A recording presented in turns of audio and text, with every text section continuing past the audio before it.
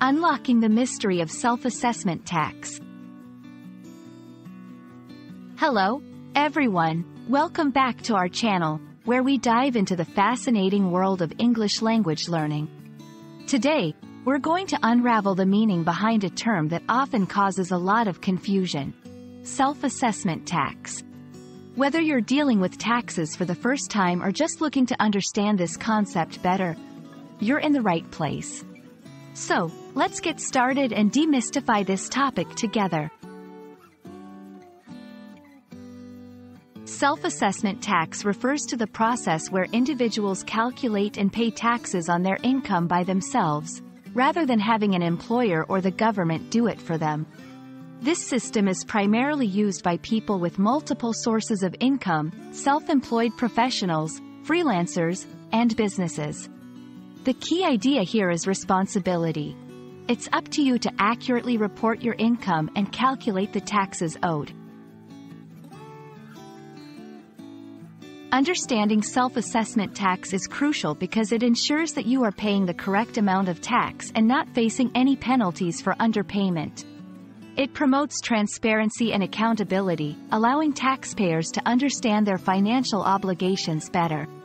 Moreover, it helps governments manage taxation more effectively by encouraging individuals to take charge of their tax affairs. Filing a self-assessment tax return involves several steps. 1. Registration. You must first register with the tax authority in your country to obtain a tax identification number. 2. Record keeping. Keep detailed records of all your income sources, as well as any tax-deductible expenses. 3. Calculating your tax. Use the information from your records to calculate your taxable income and the tax due. 4. Filing your return. Complete the tax return form provided by your tax authority, either online or on paper, and submit it by the deadline. 5. Paying your tax. After calculating how much tax you owe, you must pay this amount to the tax authority, again by a specified deadline. Each of these steps requires careful attention to ensure accuracy and compliance with tax laws.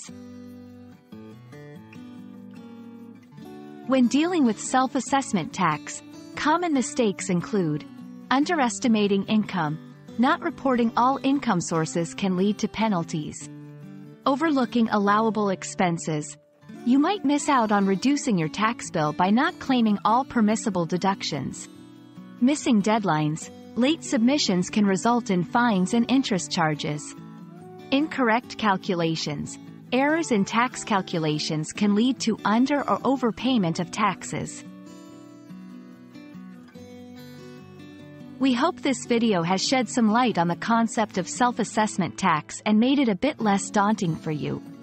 Remember, understanding and correctly managing your tax affairs is not only a legal responsibility but also an important aspect of financial literacy.